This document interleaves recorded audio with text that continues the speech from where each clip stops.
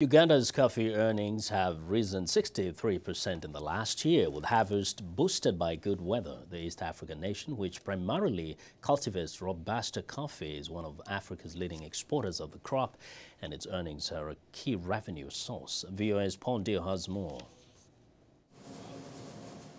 Uganda's Coffee Development Authority, UCDA, reports the country earned more than $400 million between October 2010 and August of this year, nearly doubling earnings from the same period of 2009.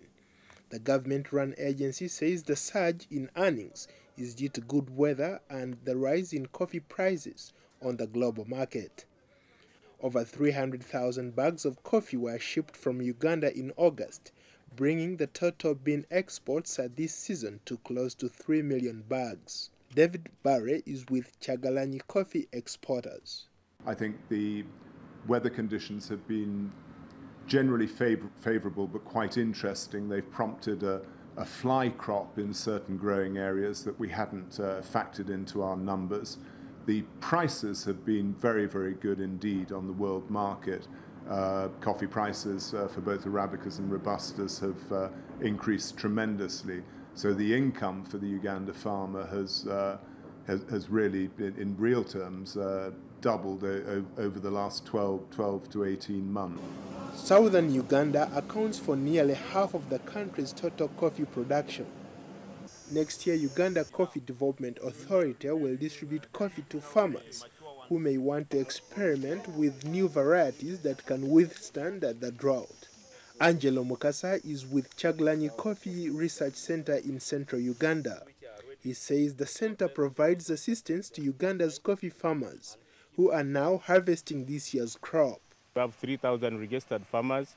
We extend to them good agricultural practices and of course the good husbandry for coffee, and also for post-harvest handling. The quality is good enough, and also that one ensures that we are getting a better market for our produce. Charles Mubiru is a coffee farmer in Kayunga district. He says small Ugandan coffee farmers are still struggling. Coffee farming has improved greatly and the returns are good, except that I think there is capacity to produce more. The problem is the taxes on farm inputs. We have pests that destroy our coffee crops, but there are no pesticides to treat our crops. We plead with the government to reduce taxes on farm inputs, so many people would love to grow coffee. 2 years ago, Uganda launched the first coffee packaging factory in the region, which processes the beans for export.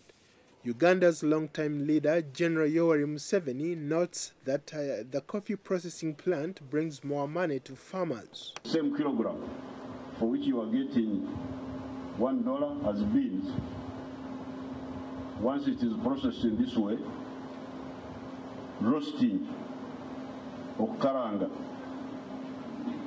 that's what we call it in our language, and grinding, oksa, then the price of the same coffee goes from $1 to $15.